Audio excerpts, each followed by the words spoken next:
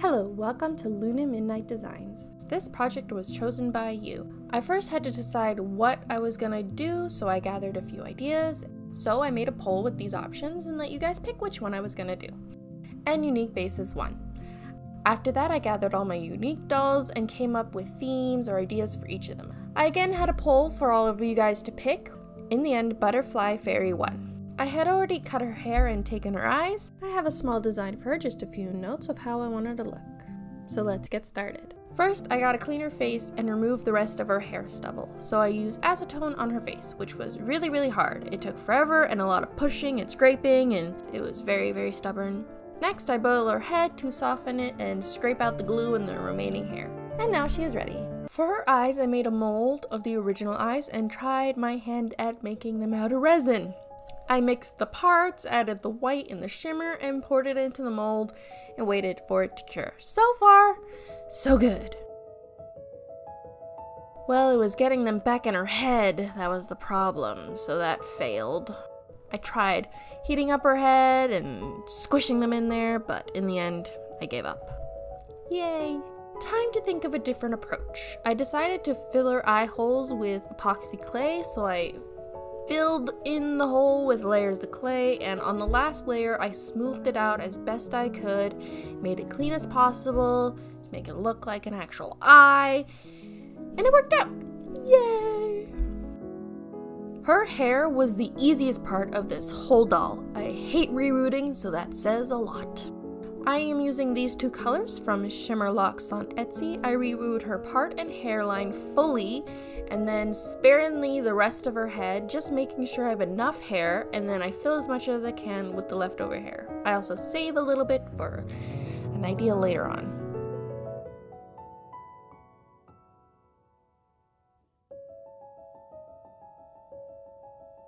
Once rerouted, glued, and straightened, I attach her head back to her body.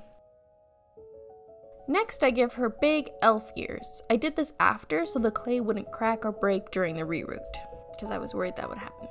I stab wire into her ear holes and shape it to a point. I then add clay as a base layer, then once that's cured, I add more clay and shape it to look like elf ears. I then color match with her skin tone and paint the head and ears. Since she is all bundled up, I get to work on her face, which took 4 tries. Ugh. So I go through the steps, blushing the ears, the face, adding eyeshadow and to her lips and eyes, and so far it's looking good. Next I add colored pencil to add more details and color. Again, so far so good.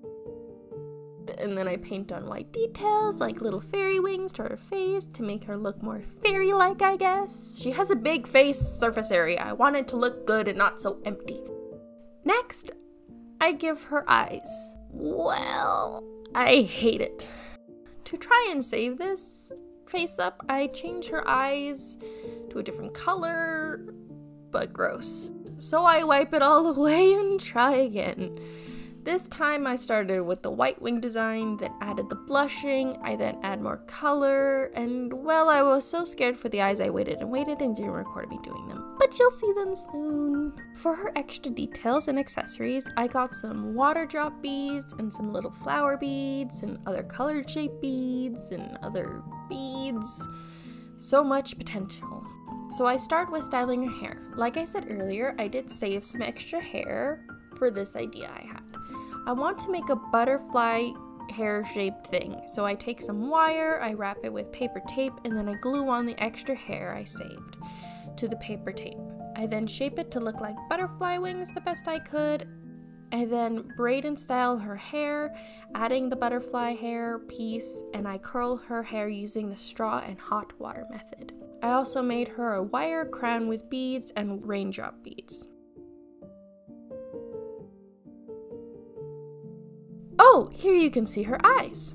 I also gave her wire ear jewelry, and in the next shot, you will see I added white lashes to the corners of her eyes. Oh, right here. I also paint her nails and add wire to her feet, which I then remove later. Now, her wings were a pain.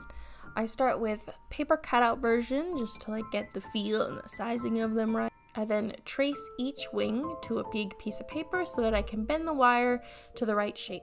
I do it for each wing. 6 for one side and then 6 for the other side. So 12 in total. I end up only using 8 in total. 4 for both sides. My idea was to do something similar to my alien fairy wings with the resin, but adding wire to it to make them strong and less breakable. So I was going layer by layer, adding the resin, and it was going good, and then I added colored resin with shimmer, and then I didn't like them anymore. I had no idea what to do, so I made more wire wings to replace the ones I ruined, and then I gathered up my beads and got the brilliant, torturous idea to make the wings with beads. So I make each wing have a different color or gradient of beads, and I thought I was done. They looked nice, I was happy, but no, I have to torture myself even more and make the inside of the butterfly wings with more beads. But I do the opposite of what the outside beads are. So the clear and white beads for the outside mean light and dark purple for the inside.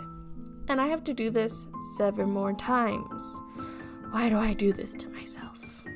But the result in the end is worth it. They look amazing. Now to attach them to the doll, I use strong magnets, which in the end are not strong enough. And I use epoxy clay to attach the wings to the magnet and each other. Oh, we aren't done yet. For her outfit, I make tiny wire wings and use resin for them. I then make bead wings and attach them all together with resin. I then add a big raindrop bead to the center with resin as well. And I add more beading details to her butterfly corset thing.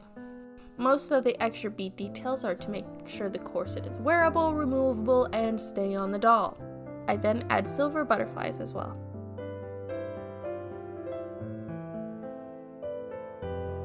Her bottoms, again, was a struggle. It took at least 3 tries to get something decent, but in the end, it all worked out. I used this silk fabric to make a tube skirt. I then attached strings of beads and more details like the flowers and the raindrop beads until I was happy with how it looked. And finally, this headache of a doll is done. And here is the final doll, Raindrop, the butterfly fairy. Drip, drip, drop, the rain falls. She loves to dance to the music of the rain. Drip, drop, drip. She sings a lullaby. La, la, la, la, la. She sings and dances as the rain goes drip, drip, drop. She turned out beautifully. Through all the struggle and headache and screaming at her, she ended up perfect. The wings and the raindrop details are my favorite part. I don't know how I feel about her name, Raindrop. If you guys have a better one, leave a comment. You all are the best at naming my dolls, honestly. Anyway, thank you all for joining me today, and creating this doll was a really big challenge. Follow me on Instagram to see more and to be more a part of my process, and subscribe to catch future videos. Thank you all for the love and support. Have a creative day. See you soon. Bye.